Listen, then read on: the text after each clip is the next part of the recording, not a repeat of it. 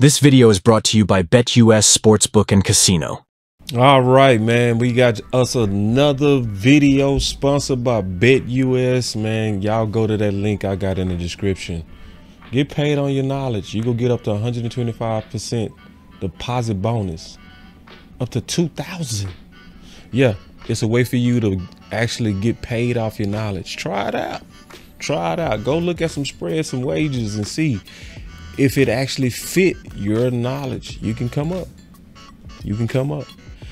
See, what if I told you that Zimmer is actually going to likely do more with less?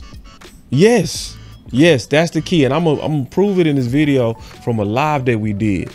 I'm expecting him to dominate, yeah, and do more with less. See, I do remember when Jerry was talking about all in, and a lot of fans got mad because he said we gonna have to do more with less.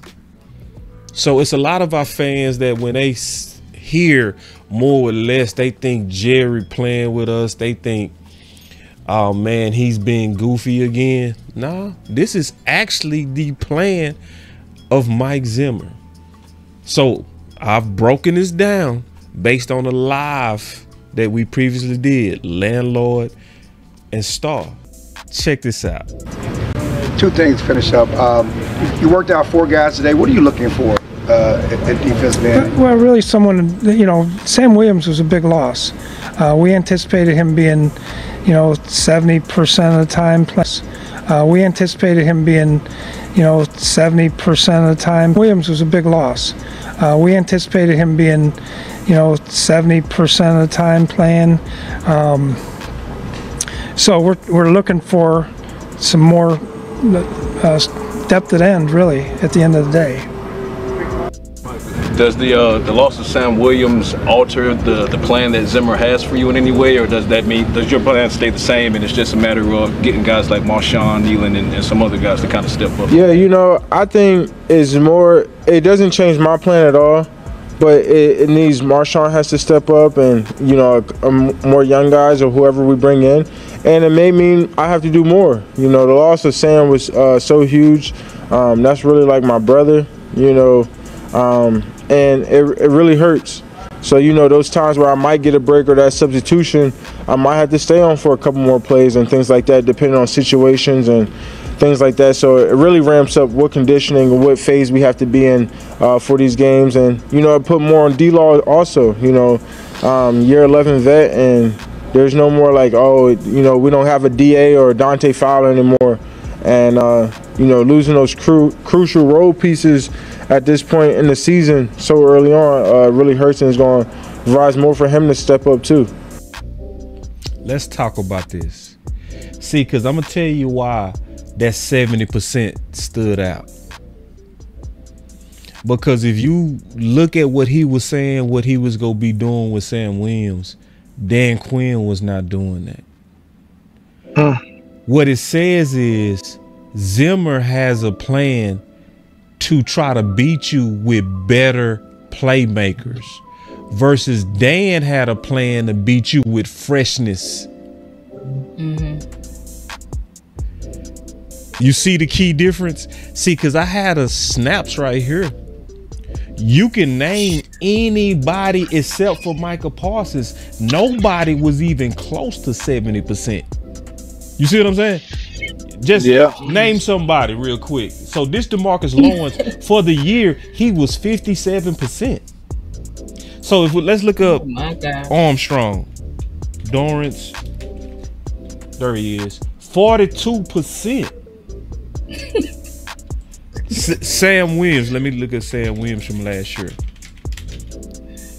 28%. 28%. Let me look up Fowler from last year. He about at 30 or something. 25%. Yeah. So basically, you could tell they cleared the slate for Sam Williams. Right, and it also says Zimmer has a different philosophy. It's almost like the opposite of. It's almost like Kelly Moore in reverse, where Dan Quinn wanted to beat you with his system versus Mike McCarthy want to beat you with stars. Zimmer want to beat you with stars. You see what I'm saying? He want to keep them boys on the field. That's big. That's why I believe this defense is gonna be better. Yeah, it's a reliance on playmaking versus volume. Michael Vick at BetUS.com. Catch an incredible 125% sign-up bonus on your first 3 deposits, plus 10% gambler's insurance. BetUS, my online sportsbook and casino. Yeah, I agree. Yep. Who you think will be the substitute for that 70%? I got my ideas. You think they're gonna give him the whole 70 out the gate? Yep. If he can show that he can handle it, yeah, they gonna give it to him. I think they. I don't know. I'm thinking it might be a combination, because I think, you know, we seen Overshawn rush off the edge from in Texas. They might unlock a little bit of that, especially with him mugging the A gaps. They can put, you know what I'm saying, they can manipulate him. They can have Dono coming down sometimes. I think do you think we at a point where we might have to manufacture some pressure now? I think we got enough playmakers to make the pressure. I think we got some. That's what I'm saying. Like, you know, Micah is pressure by himself. Sam would have been pressure by himself. Let me tell you who go off under this new theory. Osa. Go ahead. Osa. Because Osa already got crazy. Amp done blessed me like with $100 in super chats. I'm finna stop the show, bro. Jesus. Wow. This dude doesn't like shout out $100 worth of, and we got to stop in just a second and take these. But this boy done man, shout out to Amp. And then Amp keep dropping more and more. Like shut up and take my super chat. This boy done dropped 5, then he dropped 10, then he dropped 15. Now he done dropped 20. Dang. I don't know what's going on. I can't see what's going on my channel, man. But if y'all did give, I appreciate you. If you didn't, I still appreciate you for tuning in. So you done turned your phone to the side, just letting you know, landlord. All right, we good.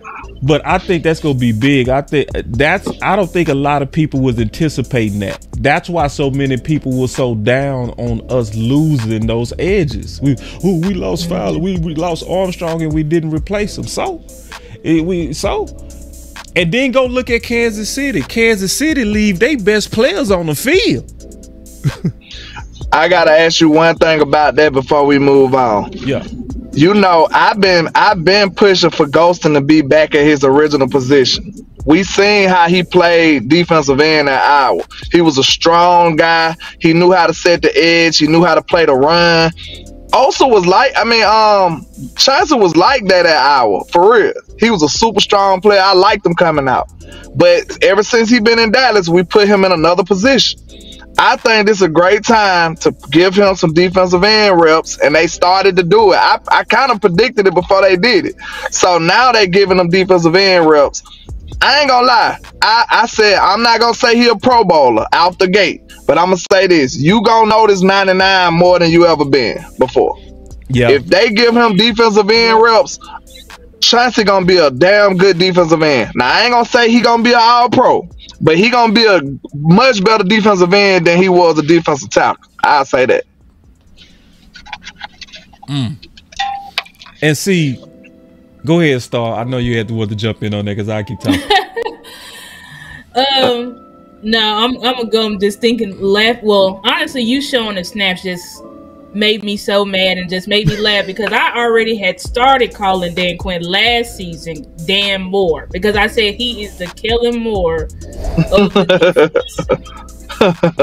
And that's terrible. You want to try to beat people with your scheme. This man made us draft Sam Williams and then only had him on the field 28% of the time. It's like, what are you doing? Like, it came to a point with Dan Quinn where we were just constantly questioning, what are you doing? Like, what are you doing? Why are DTs stunting out of the middle at the goal line? Why is Donovan Wilson at the goal line when we need bigger bodies to stop stop the run. It's just so much crazy stuff that Dan Quinn did that it's like it is night and day. It's night and day. And this is why we're gonna be better. Boss, I saw your clip that you showed of Nate Newton where he said that Mike Zimmer is the #1 draft pick. Yeah. That we added to this year. Yep. And it's like I couldn't agree more because it's like we're finally getting away from this scheme that Dan Quinn was just so obsessed with. And I admit we didn't get him Bobby Wagner, so I give him that. But at the same time, as Landlord said, like you just didn't really utilize players to their strength. And I always come back to Dan Quinn. Who did you really develop your whole time that you was here? It's like the defense was just riding on their own talents, but you wasn't really making nobody better. You actually, Micah, who should be unequivocally the best defensive player in the league, now his peers are saying he's ranked 16. You know, he's all right. You know, they gave him second year second all pro because you made your players just look like, are y'all really that good? Maybe not. Maybe y'all are falling off. And I think, like Landlord said, like you said about all of these players, they've all said they're extremely Exactly. Why was LVE playing edge? It just was crazy. Makes no sense. That Dan Quinn was doing. But it's like, I think Zimmer's going to actually play these players to their strength. That's why I think that they were super excited to play for Zimmer because they're like, it's like a breath of everybody is saying it. Jay Lou was saying, everybody is like, yeah, I'm really excited for this scheme he got because they're like, I can return back to what made me a good player because Dan Quinn had us out here looking crazy. That's all I would say. Like, he had us out there looking crazy. Yeah, I agree. I got a couple of more, man, and then let me get to these super chats real quick, man. That boy Epta blessed me so hard. But then let me ask another question. Why was Neville Gallimore at the wide 9? See, I thought he was playing when he said when we got Bell, I looked at him and said, I can see him as a linebacker. That's a linebacker. I was like, I thought he was playing. I was like, oh hell no. He playing. He was serious. He was dead serious. So it's pretty clear from the people who just watched that, you know, the previous live that we did. And we broke that down so that you can really focus and kind of look into the future. I'm trying to help the fans kind of look into the future where you can see where we're going.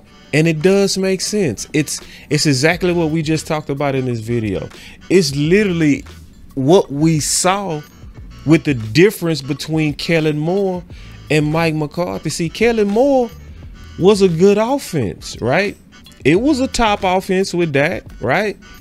But Mike McCarthy is better because it infused more common sense, because in that offense is going to target your playmakers, or what Landlord said, spam your playmakers where they go keep going at. It's the same thing with Zim on his defense.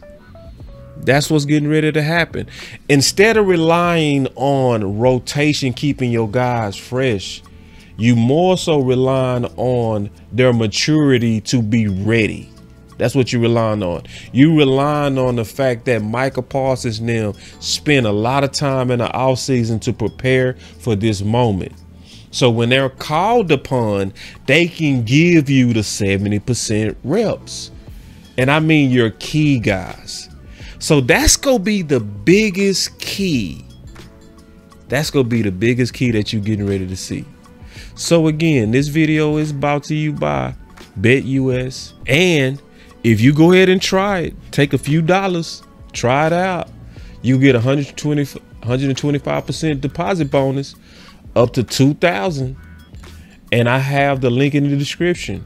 So if you want to kind of play around with it, go look at the odds and kind of try to see if you can apply this type of knowledge. Because I'm telling you, a lot of people are thinking we getting ready to be average. And this is a good time to bet against the crowd. It's your boy, Boss Cowboy Sports, bringing you another video where your voice matter. Y'all stay up. Peace. This video is brought to you by BetUS Sportsbook and Casino.